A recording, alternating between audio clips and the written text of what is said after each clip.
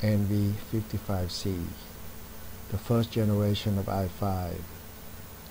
The model is 460M processor. This one used the Intel HD graphic 5700 support before, and thanks to InsanelyMag.com and Ghostwriter, we got this one running full functional. I got my external hard drive working, so now I want to restore it to the dual boot. I want this utility, so I'm going to drag it to here so I don't have to do it later. 7. I installed Lion 10.7.3 before, a long time ago. So let's look at this partition. It's master boot record. So all the old laptop, they use master boot record, not like the new one now. They use EFI or UEFI, which is GUID partition table. Alright, so this one's actually is dual boot right now with Lion using Easy BCD. So actually that's pretty good little program there. Okay, so what I'm going to do is that I'm going to back up this 10.9.2 that's fully working with this laptop, first generation i5 460M. Networks is working, that's all I care about. Alright, the Ethernet is not hooked up, but it does work also, so I hook it up right now and see if it's going to come up. It's not full, you cannot record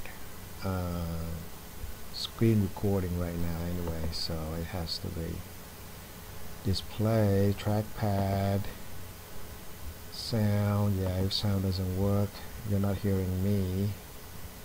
iCloud is working. Alright, I create a new account.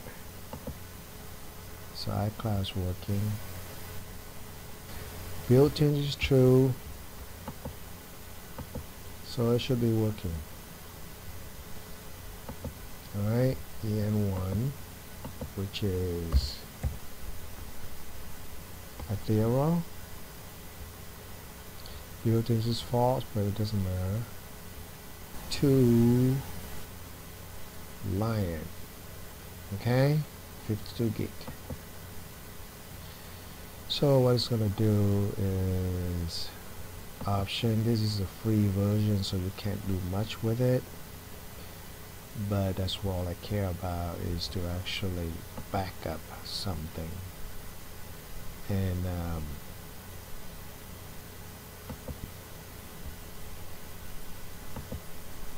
restore. So here's what we're going to do. Restore. Ready to copy? Alright. So after it's copied, it will make Lion 10.7.3 bootable. Alright. Okay, so it's gonna take a while because the copy speed on this one is about 15 meg per second. 20, that's pretty good.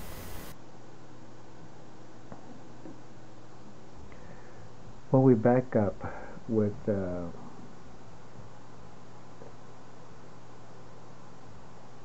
super duper window, Easy BCD is still working, but the only problem is that when we boot into the Lion, actually it's a Mavericks already after the super duper, we get chain booting error. So we need to fix this. So in order to fix this, click F12 and boot from the external hard drive.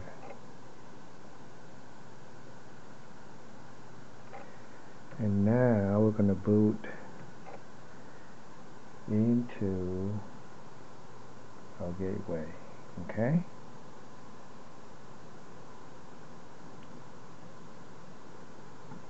At 10.9.2. So we use Chameleon. Okay, so we use the external Chameleon bootloader to boot in our newly restored partition. Okay, so now we're going to need to install Chameleon. So continue, agree.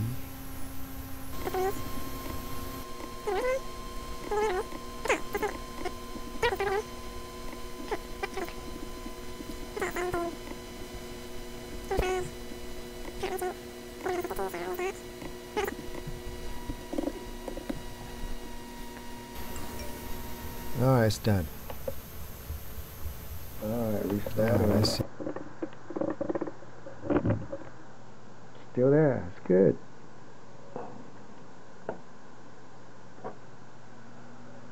We don't have to fix anything. Perfect. Isn't that nice?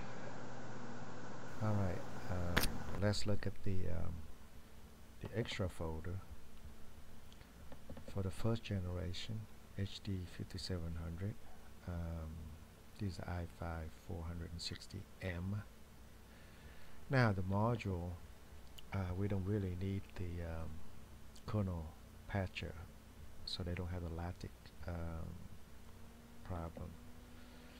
So the extension, we don't have much in here. Okay, so the boot.